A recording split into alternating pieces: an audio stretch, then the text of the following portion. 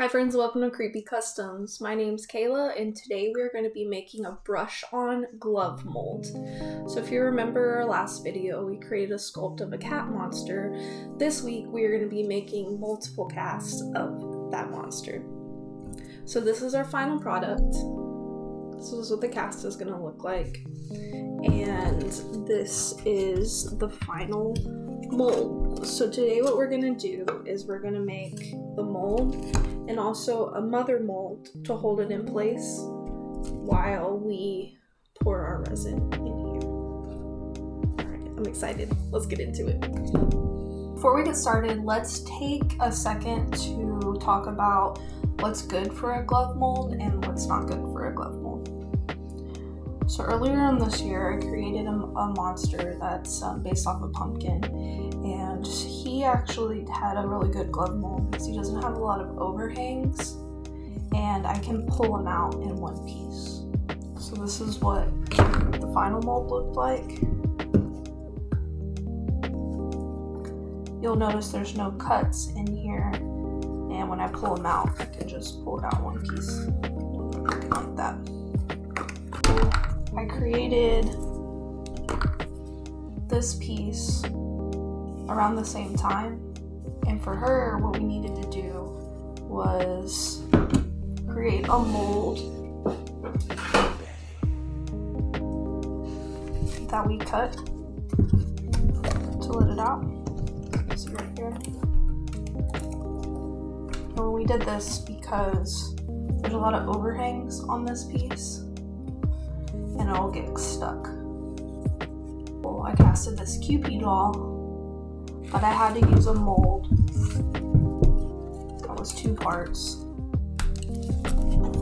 mostly because of how intricate this is, and we couldn't just pull it out in one piece. So I use a brush-on mold called Rebound 25 from Smooth On. This stuff is nice because it's part A and part B, and you mix it equal parts. Wear gloves when you are using this stuff, and also pour it on a surface that you don't mind if it gets dirty. I have a piece of wood that I use to make molds. You can see it's very well loved.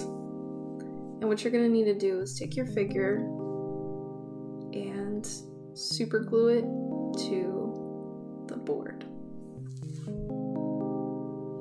You do this so when you are brushing on the mold, your figure won't move around.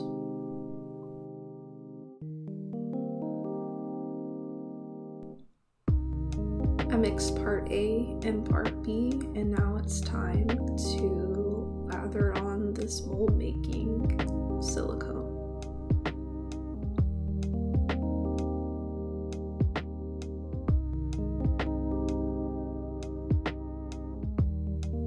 I don't use a brush, I use a mixing stick, mostly because I can reuse it. So when the silicone dries on the mixing stick, I can just pull it off and use it for my next coat.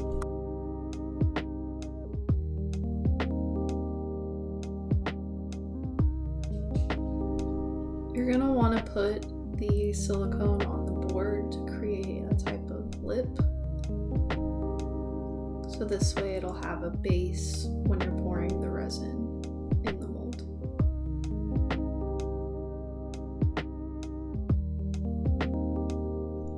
The goal is to cover the whole figure, but don't worry if it's not going on too thick. We're going to be doing 3 layers of the silicone.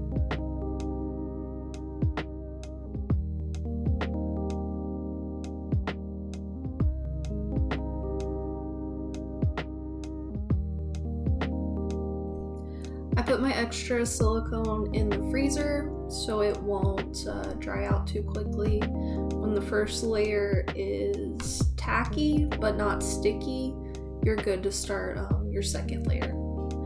Since I put this in the freezer, it is going on a bit thicker, but that's good so we can make sure all of our overhangs are filled. This is the 3rd coat, and I am laying it on as thick as possible. There is a thickening agent called Thivex, but since I've been putting my silicone in the freezer, it's actually pretty thick. So this is the final dried silicone. Now it's time to create a mother mold. I create my mother molds with plaster bandages. Divide your molds down the middle and create 2 parts to hold the mold together.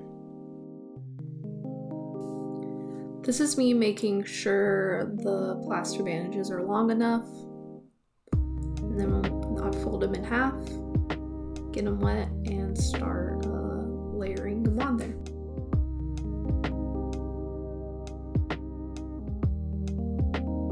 When I'm wetting the bandages, I make sure not to wring them out too much so that all the plaster doesn't go away. So I get them just moist enough to be thick.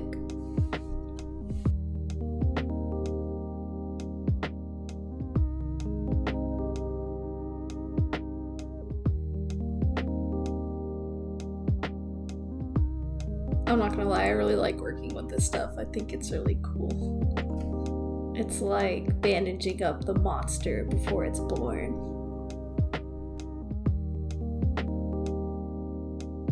This is starting to look good. Notice that I'm sticking to one side because we're gonna do one side at a time. So when the first side is dry, I work on the other side. And I leave a tiny gap in the middle to make sure that my plaster pieces don't dry together. This is very important.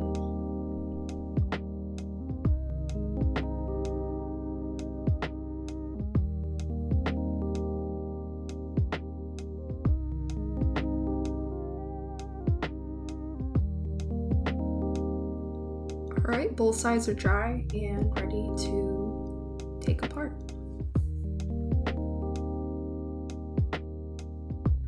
The side was kind of tricky because of the horn in the mouth, but I just used the scissors to pop it off.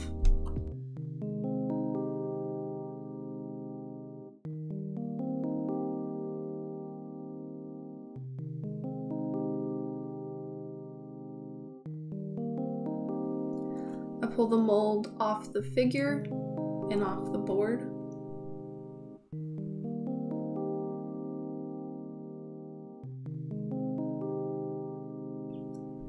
I cut the edges to make a square just because it looks better.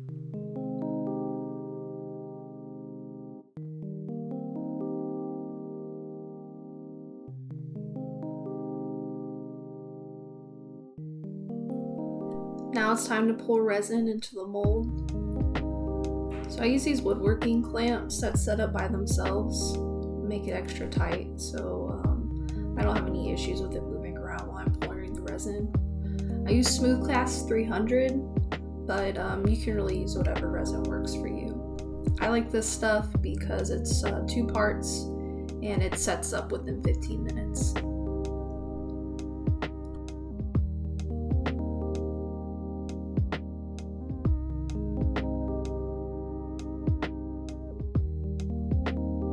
The resin is cured and now it's time to pull out the figure.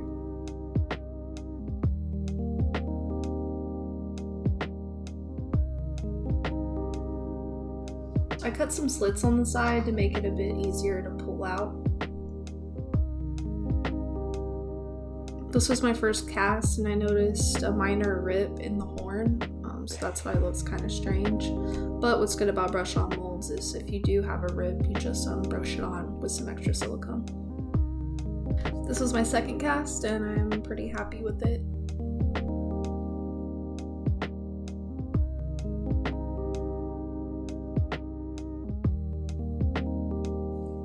Here's what the figure looks like pre-paint. So next video we'll be painting these guys. Thanks again for watching. Don't forget to like and subscribe.